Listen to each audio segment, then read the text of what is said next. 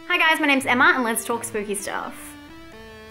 So today I want to talk about a film called Vile that actually a few of you guys have recommended to me before.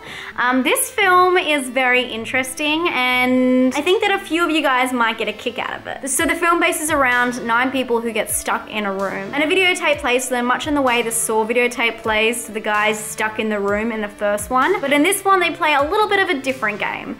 They actually have these devices attached to the back of their necks and the woman in the tape tells them they need to hurt themselves to release a mix of chemicals in their body which are naturally produced by the feeling of pain. So they need to get that graph up to 100% so they can leave the room. So to do this, they have to inflict pain on each other. So this definitely sounds like someone who likes torture porn's wet dream. Totally gross, I know. And I was very surprised by this film because it is very, very low budget.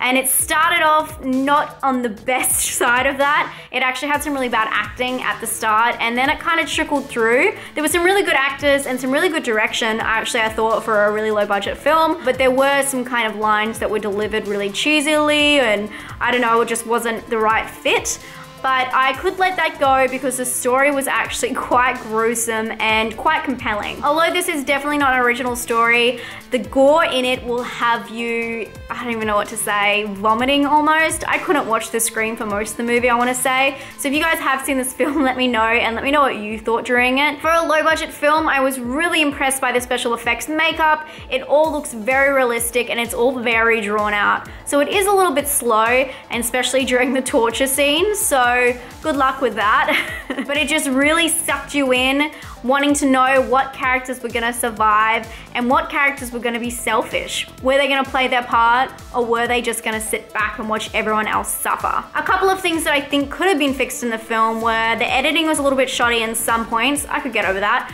But there was this music thing that really put me off. And I don't know if this is just my taste, so once again, if you've seen this, let me know what you think down below.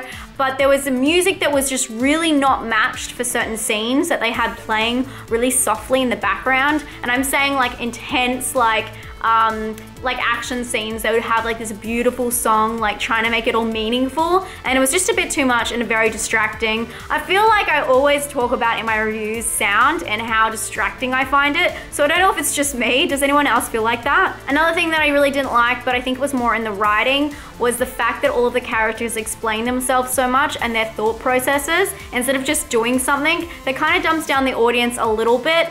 But it's what's to be expected in a movie like this, I guess. Overall, if you're a gore freak or you just really want to freak out somebody on a hot date, check this one out. I have to say that the gore was pretty distressing for me. I don't know if you guys know or have been following me on Twitter, but I burnt the fuck out of my thumb not too long ago with boiling water. And there's this boiling water scene in that just made me want to die a little bit, and it was a little bit too soon. It was very triggering. I'm gonna give this one an 8 for scare, just purely based on the gore. I'm gonna give it a 6.5 for originality, just because I thought it was original in some aspects, but it does seem like an extension of Saw in a little way. I'm also gonna give it a personal score of 4.